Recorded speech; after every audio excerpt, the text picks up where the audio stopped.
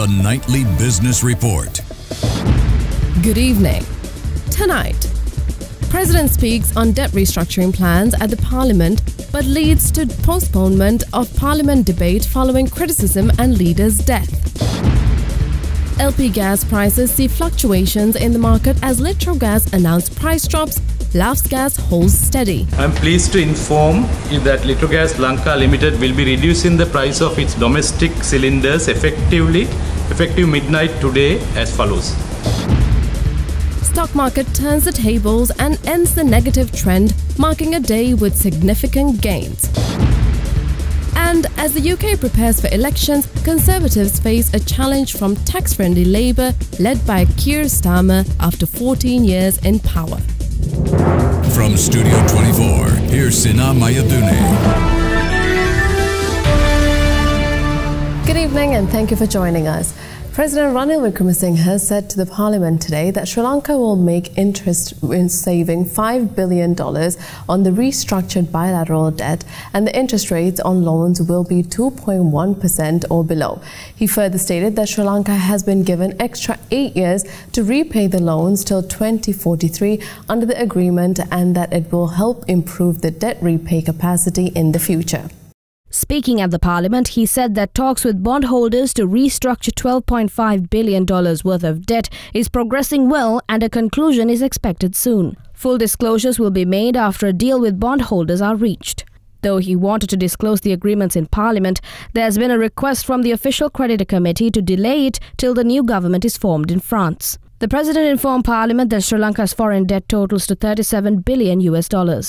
This includes $10.6 billion in bilateral debt, $11.7 billion in multilateral debt, $14.7 billion in commercial debt, and $12.5 billion in sovereign bonds.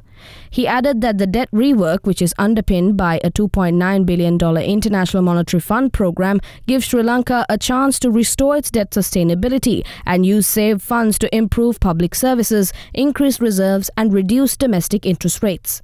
Meanwhile, the government has cancelled the two-day Parliament debate on the recently concluded bilateral debt restructuring after the opposition criticised the restructuring deal are far from over and death of a former opposition leader.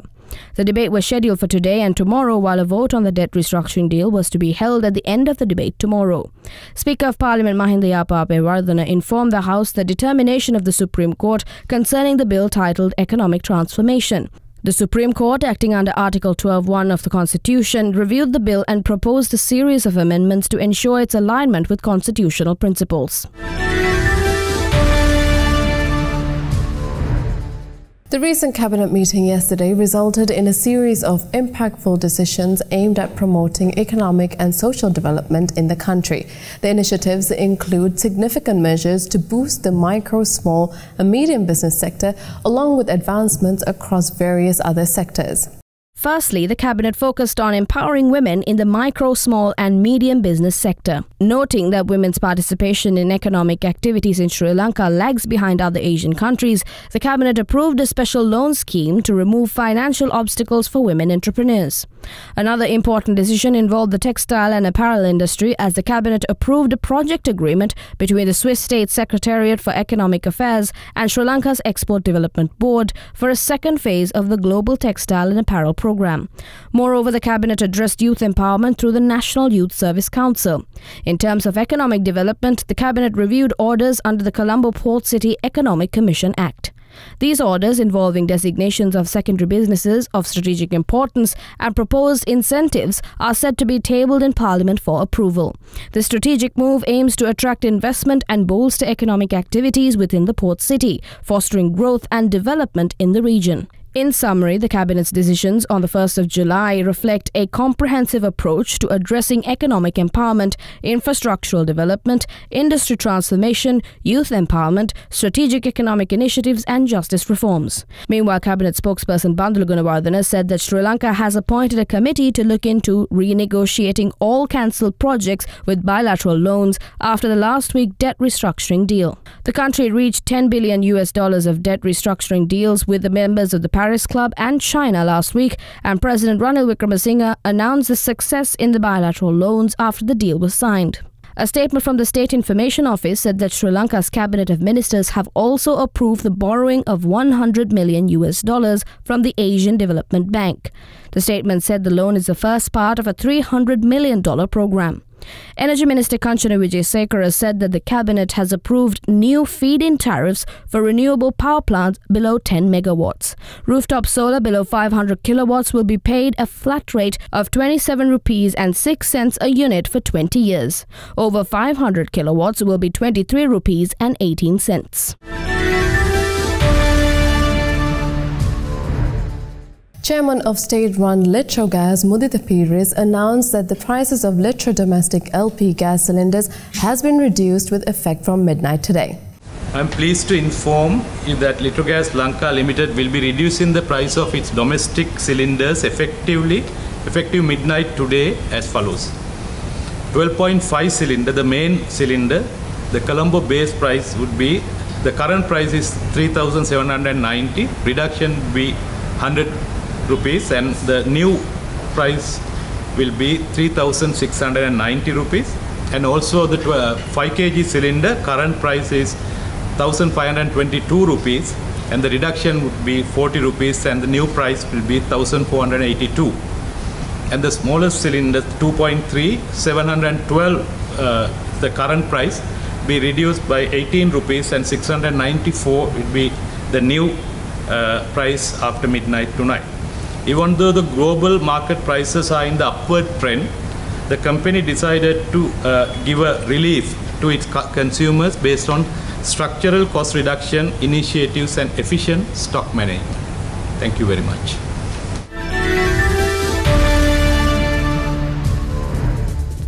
Let's go for a short commercial break. More updates coming right after this. This is the Nightly Business Report.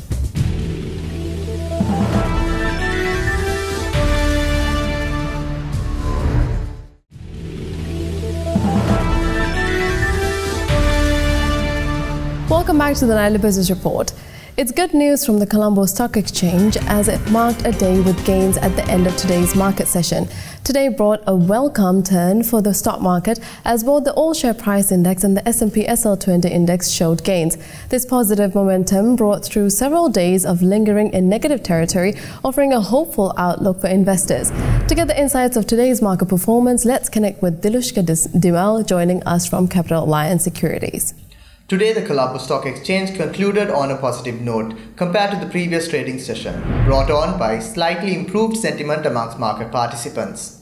The market ended at 12,118 points, marking a 42-point increase from the previous session with a turnover of 1.8 billion rupees.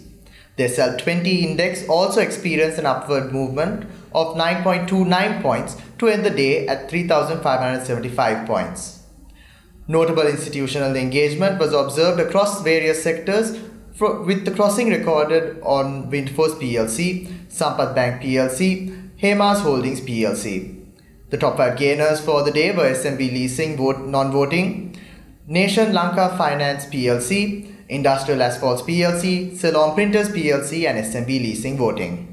The top 5 losers for the day were Norelia Hotel Company, Serendip Hotels, Apico Insurance PLC, Colombo Fort Investment PLC and Lake House Printers PLC. The Sri Lankan rupee has shown a depreciating trend against the US dollar since May 2024, continuing to decline by 1.6% in June. However, on a year-to-date basis, the rupee appreciated by 5.6%, closing at 305.8 rupees. Where can we expect Sri Lankan rupee ending up by the end of 2024? To get an analysis, let's connect to Tarusha Ashogar, connecting us from First Capital Holdings. Yes. The Sri Lankan rupee appreciated by 5.6% against the US dollar on a year-to-date basis for the first 6 months of 2024. This appreciation was driven by continuous dollar purchases by the Central Bank of Sri Lanka, which have outpaced dollar sales since September 2023, while in March 2024 alone, CBSL's dollar purchases hit a record high of USD 715 million. However, the rupee experienced depreciation in May and June 2024 declining by 1.6% and 1.2% respectively, and closed the month of June at 305.7 rupees. The depreciation was largely attributed to slower dollar inflows from tourism and worker remittances compared to the first 4 months of the year, a seasonal effect due to off-season.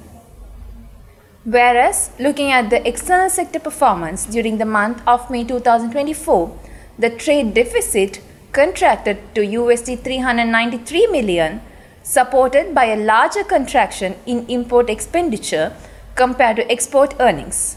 However, the balance of payment as of May 2024 narrowed to USD 1.4 billion from USD 1.6 billion in 2023 as the trade deficit expanded to USD 2 billion amidst import relaxation. Looking ahead to the seasonal second half of 2024, heightened tourism activity and an economic rebound are expected to amplify consumer demand for imported goods, potentially widening the trade deficit and further depreciating the LKR.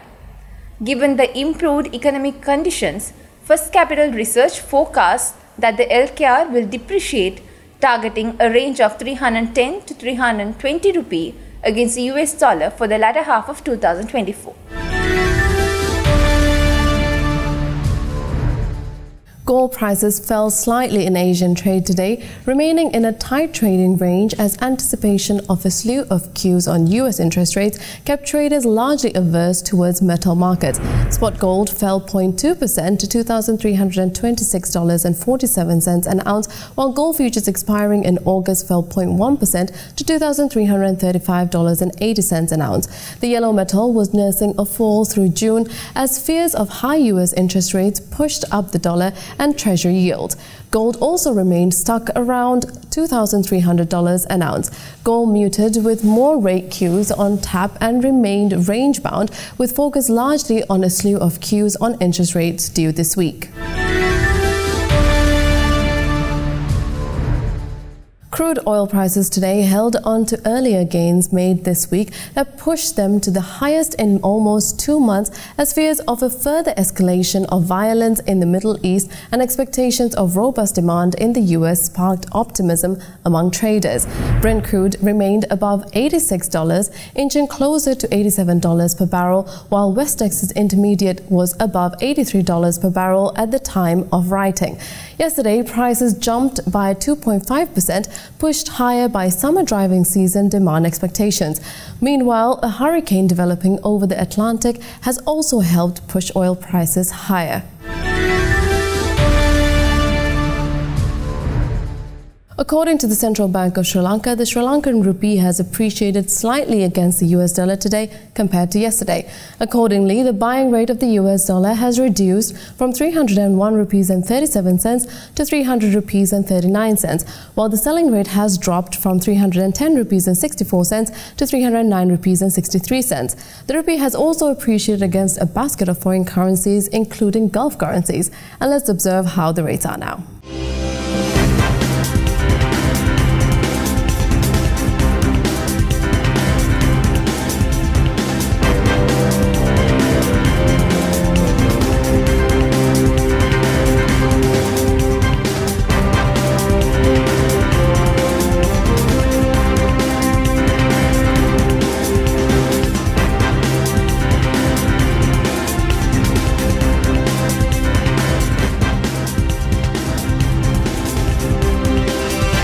A short commercial break now. News from the corporate world coming on the other side. This is the Nightly Business Report.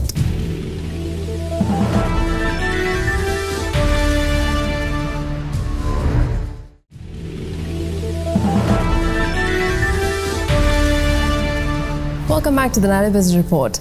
The Sri Lanka Institute of Marketing is hosting the prestigious Slim National Sales Awards 2024 for the remarkable 24th consecutive year. To date, it is the most celebrated and anticipated event for the Sri Lankan sales professionals, and this year's event will be hosted under the theme of Heroes of Excellence. The vision of the Slim National Sales Awards is to recognize sales professionals on par with global standards. Positioned as the best award scheme in South Asian region, Slim aspires to elevate the winners to the global stage. The Slim National Sales Awards recognize and rewards the performance of sales professionals in over 20 industries. This allows individuals to apply via their companies based on their performance. The categories for the Slim National Sales Award 2024 are frontliners, sales supervisors, sales executives, territory managers, regional sales managers, national sales managers, and other sales support staff. This period of review ranges from the 1st of January 2023 to the 31st of March 2024. As with past editions of this event, this year's event also encourages the participation of female sales personnel, as they too will be recognized and appreciated for their efforts for their organizations and industries alike. Each of their aforementioned categories in the competition comes with gold, silver, and bronze awards. Additionally, overall awards for national and regional sales managers will be selected regardless of the industry they represent.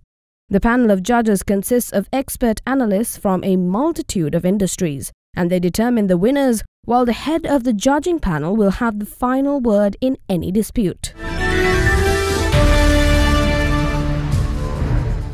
Air India, the national carrier of India, yesterday commenced operations of its 787 Boeing Dreamliner to Sri Lanka, marking the first time this aircraft has been used for flights between the two countries. The introduction of the 787 Dreamliner is seen as a significant step in enhancing connectivity and boosting tourism between India and Sri Lanka, promising improved travel experience for passengers. The inaugural flight received a ceremonial water salute upon its arrival at the Bandaranaike International Airport. Currently, Air India operates 10 flights per week on the Colombo-Chennai route and 7 flights per week on the Colombo-Delhi route. The introduction of the Dreamliner is expected to enhance passenger comfort and experience on these popular routes. In 2023, India was Sri Lanka's largest tourism market, contributing 302,844 tourists, which represented 21% of the total arrivals. This trend has continued into 2024, with India maintaining its position as the top source market for tourists to Sri Lanka. Sri Lanka's tourism industry is rebounding strongly after multiple challenges. Airport and Aviation Services Limited extended congratulations to Air India for this new service addition at BIA and expressed their readiness to facilitate the operations of the Boeing 787 Dreamliner. Haley's PLC serves as the appointed General Sales Agent or GSA for Air India in Sri Lanka, supporting the airline's operations and sales. During a meeting with a group of Sri Lankan journalists at the Adani Group's global corporate headquarters in Ahmedabad, Anil Sardana, Managing Director and CEO of Adani Energy Solutions Limited, emphasized Sri Lanka's significant potential in renewable energy. Sardana, who also heads the Sri Lanka Wind Project, highlighted the country's ability to harness solar, wind and pumped hydro storage to deliver consistent, traceable green energy 24/7. Sardana's remarks underscore the economic and environmental benefits of investing in renewable energy, presenting a pathway for Sri Lanka to enhance its energy security and economic growth. Speaking to Other Derana 24, CEO Anil Sardana stated that Sri Lanka consists of the potential and it can leverage its solar, wind and hydro resources to produce competitive green energy. No, I am saying your country has the potential to have solar, come wind, come pump hydro storage, and therefore deliver 24/7 traceable green electrons in a very competitive basis. And I think you should make the most and then create byproducts like green hydrogen, ethanol, and export them so that you can have export surplus and win and earn some royalty for the benefit of people. Thank you.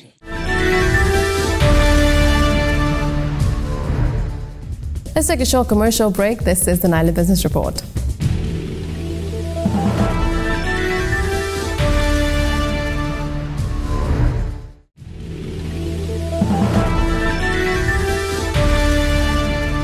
Welcome back to the Nightly Business Report. Most Asian stocks moved in a tight range today as uncertainty over interest rates, especially before a speech by Federal Reserve Chair Jerome Powell, kept investors on edge. China's Shanghai Shenzhen CSI 300 and Shanghai Composite indices rose slightly today after lodging a mildly positive start to July. Hong Kong's Hang Seng Index rose in catch-up trade after a holiday yesterday, adding 1.5% as local heavyweight technology stocks tracked gains in their US peers. Australia's ASX 200 fell 0.4%. Japan's Nikkei 225 rose 0.3%, while the Topix added 0.8%. South Korea's Kospi fell 0.6%, even as data showed South Korean consumer price index inflation unexpectedly eased in June.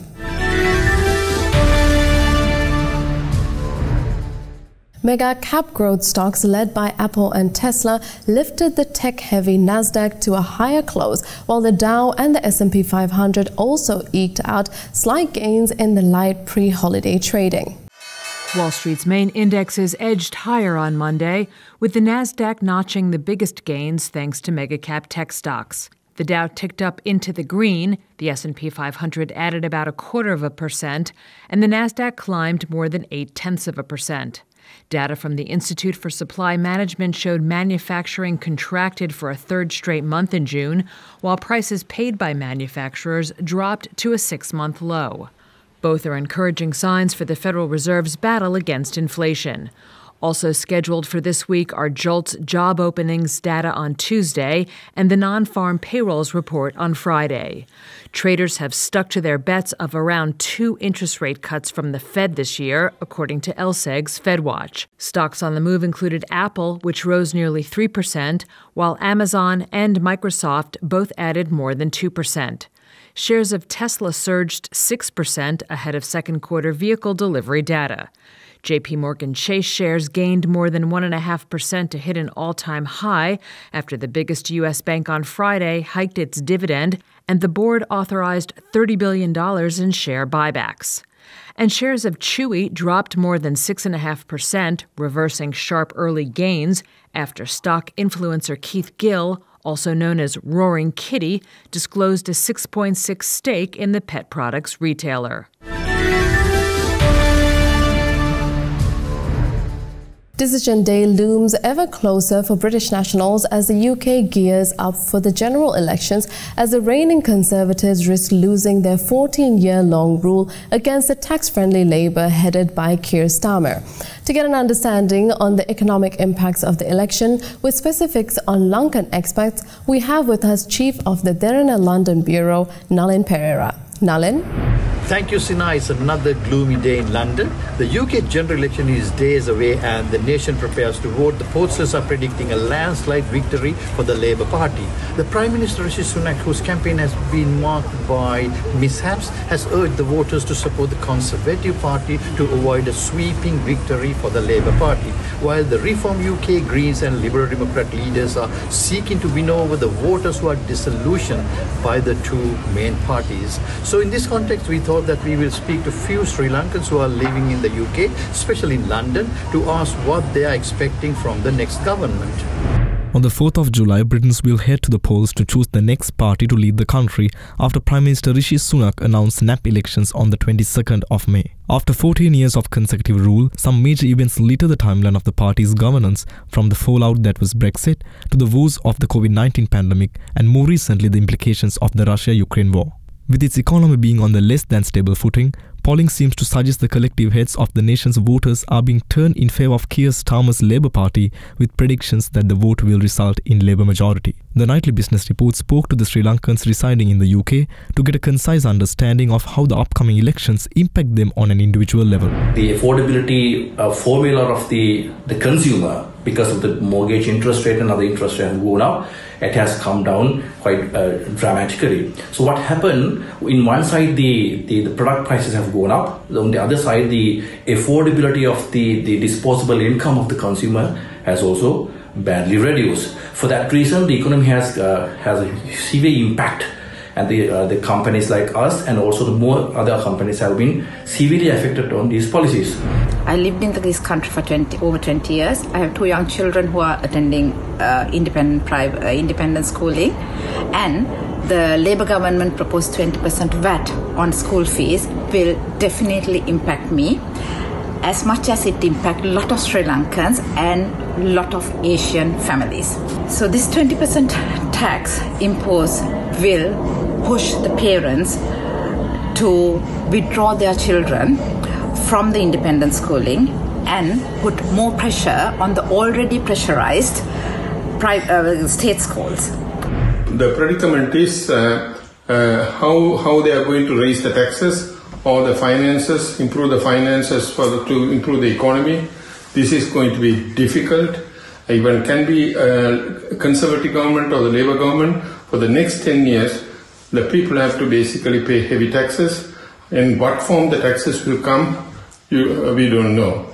There may be taxation increases in the capital gain sector and also inheritance tax. So there will be a challenging time. How they are going to find the resources to manage the economy is something concerning. It remains to be seen whether the tax-heavy policies of the Labour manifesto will overpower 14 years of consecutive rule as Prime Minister Rishi Sunak continues to attempt defending his title for this election cycle. Well, that's it from us at the Nile Business Report for the day. Tune in again tomorrow for more updates. Until then, I'm Sina Mayadune. Have a good night.